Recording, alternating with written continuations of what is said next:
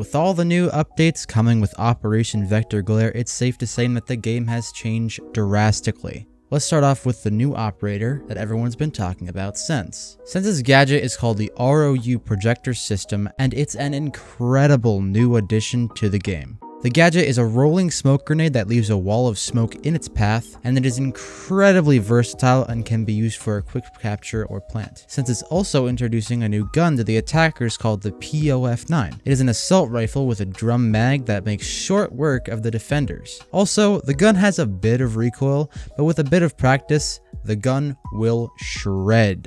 Other than this gun, Sense is also bringing the French 417 DMR. For Sense's secondary gadget, they will have the SDP 9mm, which is Mozzie's gun, and the Ghana 6. And I think everyone knows that we should all be running the SDP 9mm. Although, this op really shines when they are paired with Glaz. With the new update to Glaz making him a 3-speed and giving him the bearing 9, he will be a must-pick for attackers. He will literally be the new Ash. I see this being a default pairing for a long time.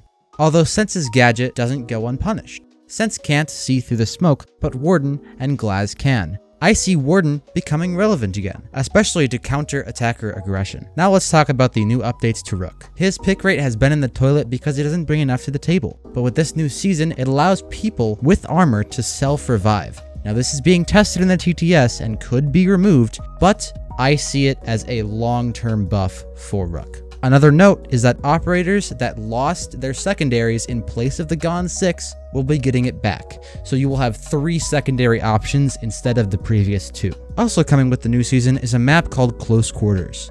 This will be a team deathmatch only map set in Greece and is designed for close combat. I personally like it, but there's been a lot of controversy about it, and I think we should just wait until it comes to the full build to actually form any opinions on it. And that's about it. I hope you all enjoyed this video on the new season, Operation Vector Glare. There may be some things I missed, so if you catch anything, make sure to leave it in the comments. Anyway, like, subscribe, and I will see you all in the next video.